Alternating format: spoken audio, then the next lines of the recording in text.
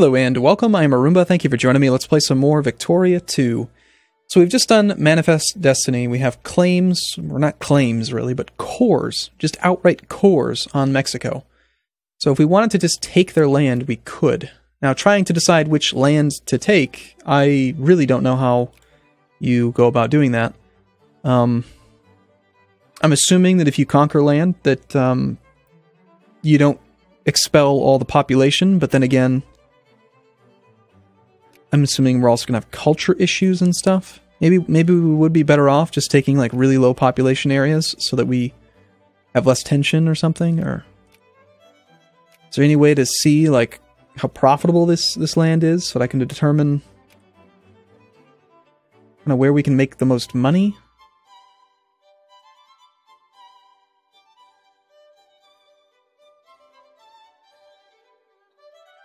RGO output. Ooh, they've got iron in them hills.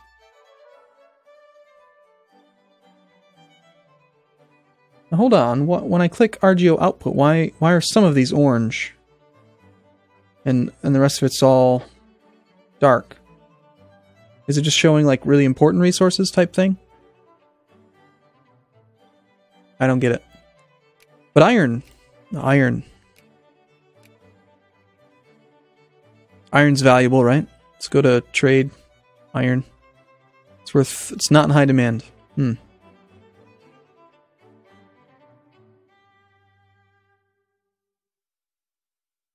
Well, it's worth more than coal, and okay, sulfur's worth quite a bit.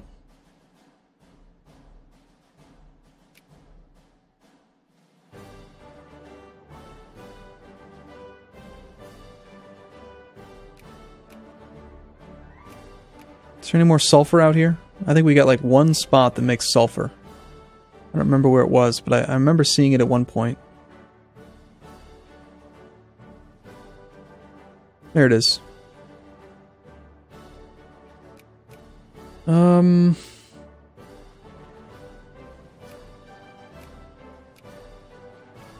Cattle? I guess we go for iron.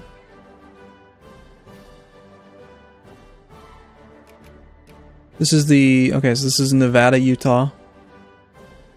We're at full maintenance, and I'm pretty sure that our army is just better than theirs outright. Is there a way for me to check their strength? Military strength 15. Soldiers and artillery 6.371. So this is... yeah, I highly doubt they have an army that can contest us, but just in case, let's go see if we can figure out how the ledger works. National ranking. Social reforms, population... oh, look at that. It's only, like, 11 pages. Huh.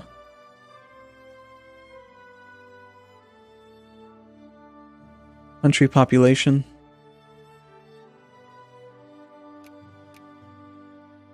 Chinese Empire has 676,000. That is a huge population. We have 500,000 slaves, though, so ha! Alright. Well, yeah, we're gonna do it. I mean, we're at full maintenance, right? The dudes are happy. Let's just declare war on Mexico and see what happens. I've decided that I wanted to attack over the iron, which is over here. It is Nevada, Utah. Let's declare war. Acquire core. Nevada, Utah. 27 war score. Sounds good. It'll gain us prestige. Now, calling allies. Okay, I'm going to wait another 14 days because I want to improve relations with Colombia one more time. The Anti-Slavery Society, we will leave them be. We have, right now, 4 diplomacy points. Ooh, look at that liberal boost. Ugh. That good or bad?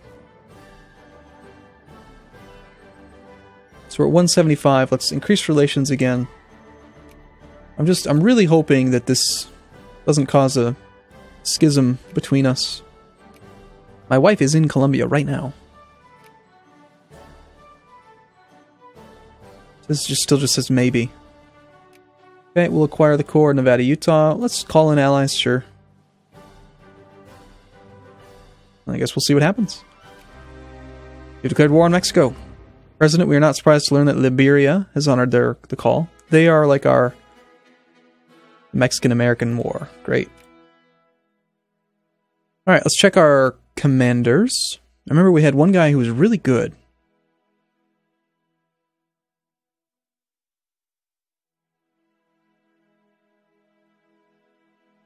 These are the armies that we have.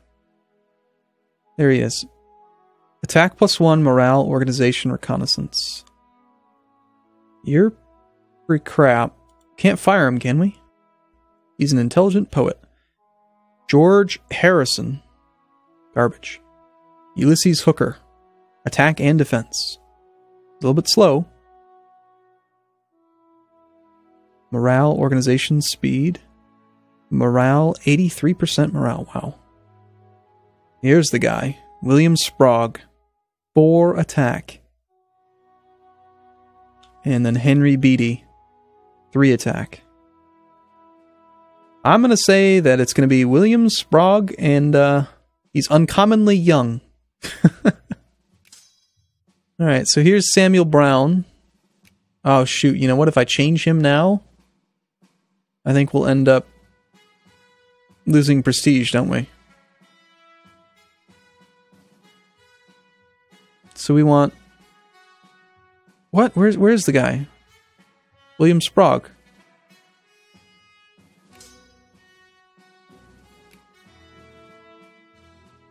Oh shoot, did I look at it wrong? Is William Sprague an admiral? Damn, he is.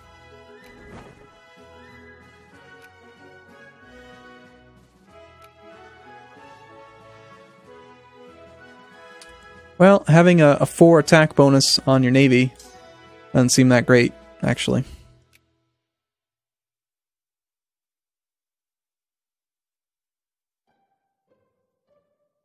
So it looks like we're looking at the generally good guy to attack.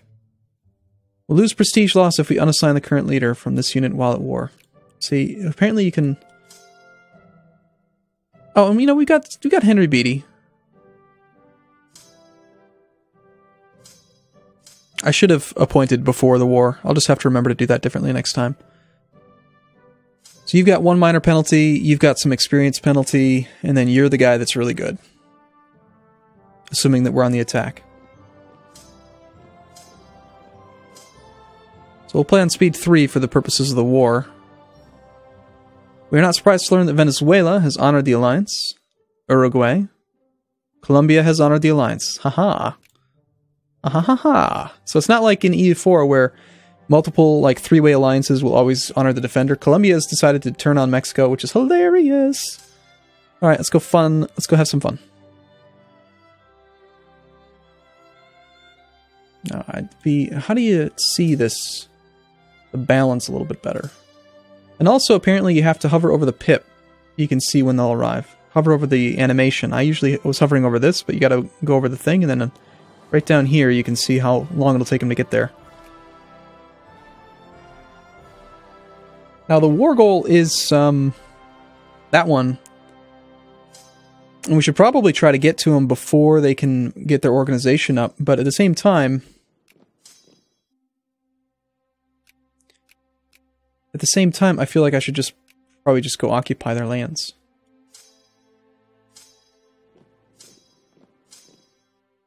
You know, like whatever we can get our hands on, and just go sit on it and start the sieges. Major discovery. Okay, we got romanticist music. That one, only 1 prestige for that. We're 3rd in prestige now. Hostile occupation of Portland. So they have moved up into our colonies up there. I think we'll have to respond to that. Henry Beatty with his all infantry. I think I'm going to have him meet up with this army and we'll rebalance him a bit. In fact, let's reorganize these 2 units. It won't let me because they're moving at different speeds.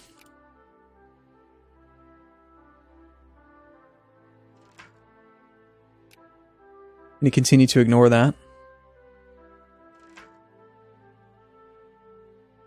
Holy site disturbed. Things have gone from bad to worse.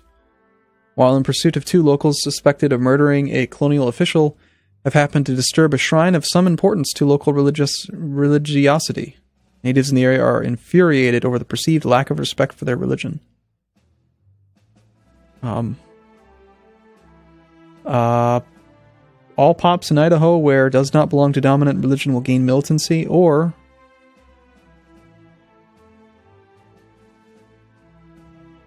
Oh, God.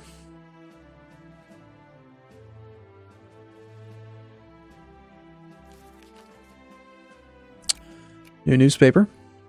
War between the USA and Mexico on 14 January 1844. The USA announced that a state of war now exists between them and Mexico. Indeed it does. Yeah, let's reorganize these 2 units. You know, I really don't have very good balance between my armies at all.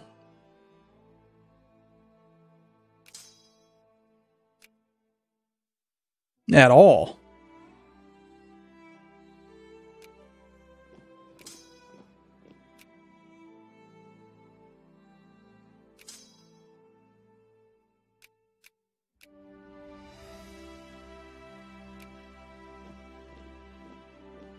And it's all because of this auto-appointed leaders thing. I wonder if there's a way to work around that by, like, creating a new unit and then putting someone else in charge and messing it up that way. We're suffering a little bit of attrition while I do this, but that's okay. Alright, so we've got 15k. Now this one's kind of more balanced. I like that. Samuel Brown in charge. He's not the best, but... Alright, Henry Beatty now has a pretty good balanced army, and Adam Butler has just kind of a mixed bag. So let's take Henry Beatty and have him go travel north to take on the Mexicans, and also to protect, what is this state? Oregon. We have faith in you, Henry Beatty. I guess speed 4 is fine while we wait. Something religion, blah blah blah. Oh, they have 6th Army here. Maybe we go fight that. Yeah.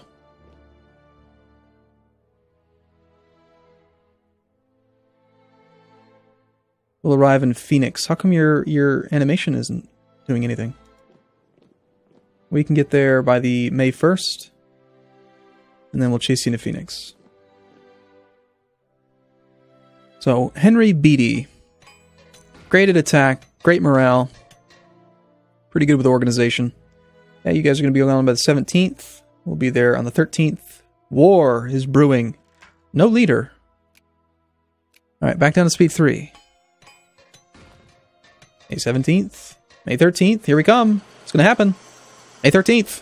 Boom. The Battle of Phoenix. They did put somebody in charge. They've got Miguel Lopez de Santa Ana. Attack and defense +1. We did take a crossing penalty, but we've got our leader attack +3 because Henry Beatty's a badass when he's on offense. We got quite a bit of infantry, only a little bit of artillery. I expect this is just going to be a complete stomp. Well, the whole war, really. We gain a little bit of prestige, tiny bit of war exhaustion, and we killed everything. We're going to continue to chase down armies, I think. We might lose the siege before we can get there. I didn't really position my troops properly before starting the war. And yet our war score is at 2%. Now we can add war goals.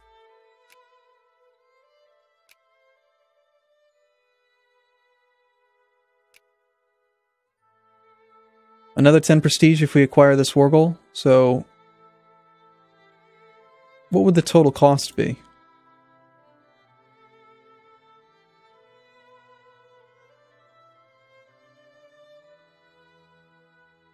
Total military strength 15. Yeah, we had 26 on our own, but I think we can probably take a couple cores, right? Let's try a couple. There's no infamy involved, so we'll just take California.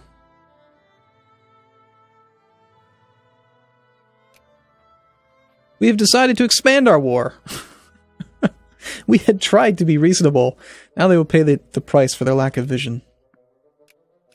Okay. I'd love to clean that army up. Yeah. Oh, it's fine. You can occupy Oregon.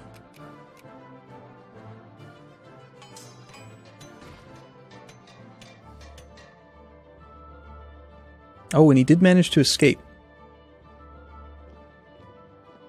He'll be gone by the 29th. We can be there on the 29th. Glorious conquest. And just because we're at war doesn't mean we can't be building more railroads.